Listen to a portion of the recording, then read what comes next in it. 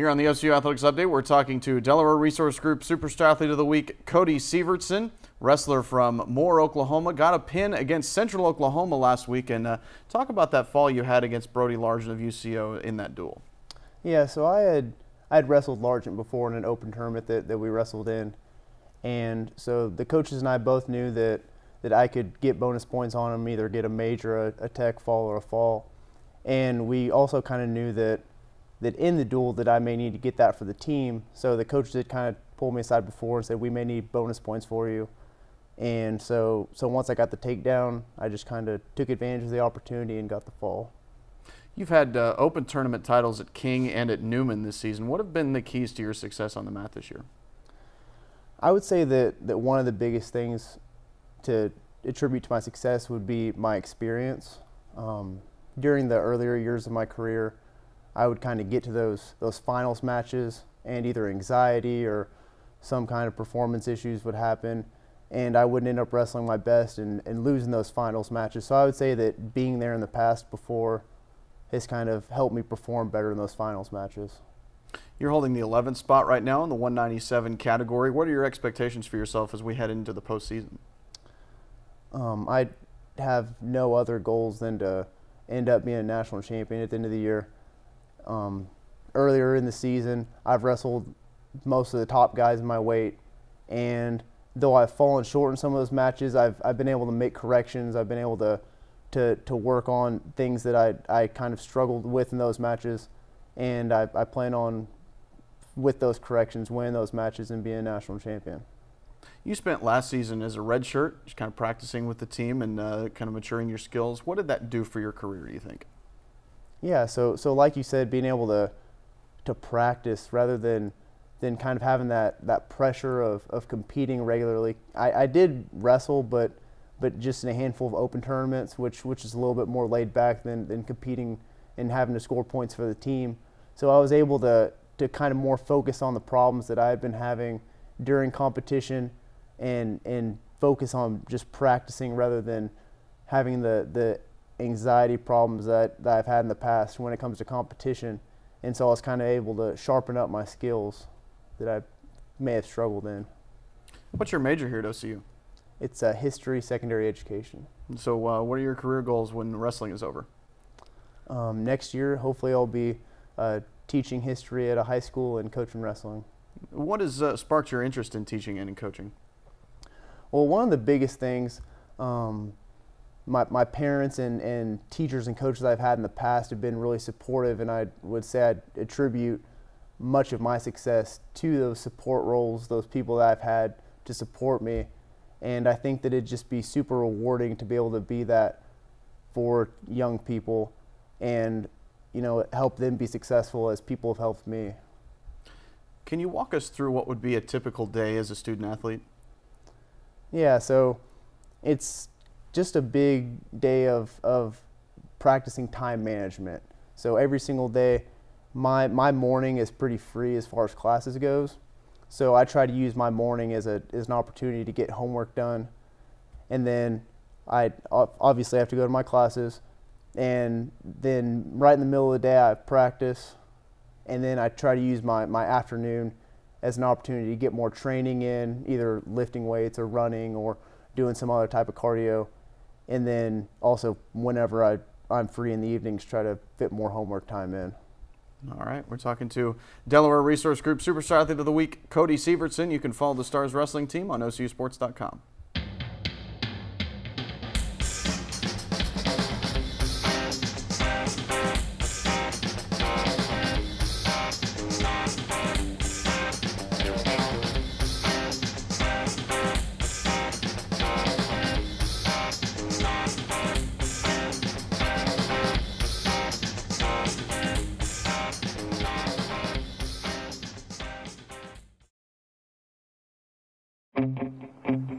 There's a call to be answered.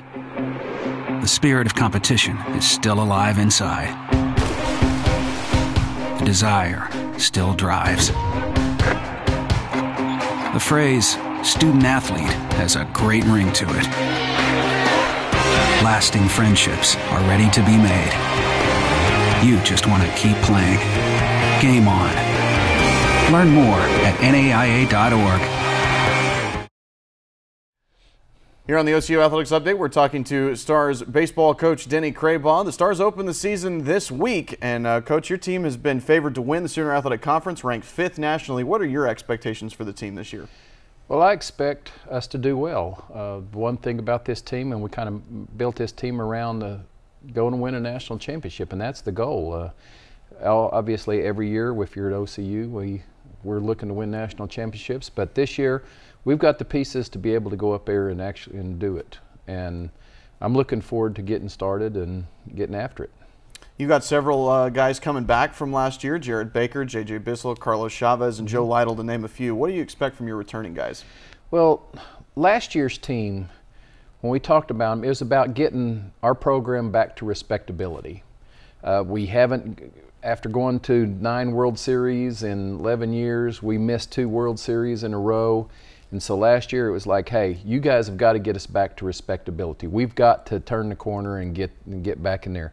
And they did that. They came within 1 game of getting back to Lewiston under adverse conditions and gave us everything they had. We ended up ranked #1 at the end of the regular season.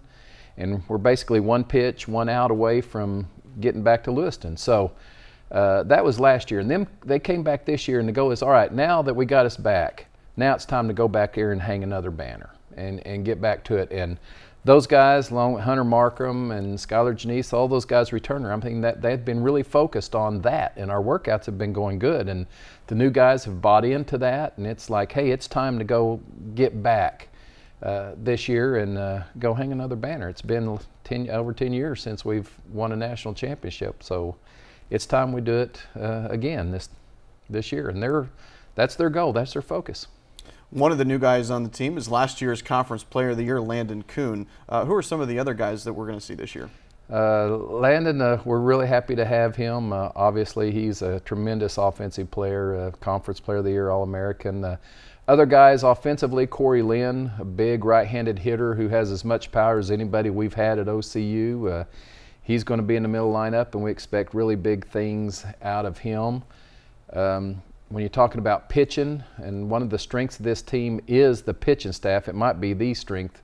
New guys, Ricky Parr from Western, Mark Simon, and junior college All-American named Kenny Roeder from Howard. And so those are guys, 3 guys who are going to be right in the mix of things when you're talking about our team and new guys to watch.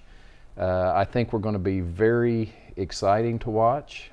This is the deepest pitching staff we've had since the national championship year, and the power, we have more power and speed than we've had in years. So I'm looking forward to it, and these new guys, I think our fans are going to really like these new guys and watching them play day in and day out. Your schedule includes 4 teams that are currently in the national rankings. Talk about how your schedule sets up and what kind of challenges it's going to present. Well, we try to schedule big-time ranked teams year in and year out. I mean, that's one thing that we've been noted for. We take on all challengers, all comers, and that's one of the great things about baseball is the baseball coaches really like playing tough, challenging schedules, and this year's no different. And when you sit there and you play those type of teams, you get a chance to really evaluate yourself on a national scale. And we really enjoy them, and they're easy to get up for, easy to sit there and go, because you can sit there and gauge yourself and kind of position yourself. And it's also important for national ratings and regional ratings and those type of things when you're talking about getting into postseason and where you're at and hosting an opening round or your seeding when it comes to opening round tournaments and those type of things. So it's important for us to play those type of teams so we know where we're at, and it also helps us nationally because we usually do pretty good against those guys. The program has created an endowment in your name. Talk about some of those processes and how those fundraising efforts are going. Well, the endowment was something that I've always wanted to do. I wanted it to be my legacy, I guess, when it came to it, because I really wanted to try to create something to help the program and to, in these financial times, to be able to keep a program where it's at nationally. And the university, I'm so thankful they created the university, Jim Abbott and those guys, they went ahead and created it now, and we've had a lot of donations towards it already, and it's just something that I'm so proud of. And anybody can give. I mean, we're doing things here and there. A lot of our players have given to the endowment. We're talking about some fundraising events in the near future about trying to raise money for the endowment. And it's something, again, that I'm so honored to be able to have that. And it's something lasting that's going to help the program after I leave here, in hopefully not for a while. But I'm so honored about it. And anybody can give to it. Just write me a check and say you'd like to go to the endowment. All right, Coach, thanks very much. Talking to OCU baseball coach Denney Crabaugh. The Stars will open their season this week, and you can follow the team on OCUsports.com.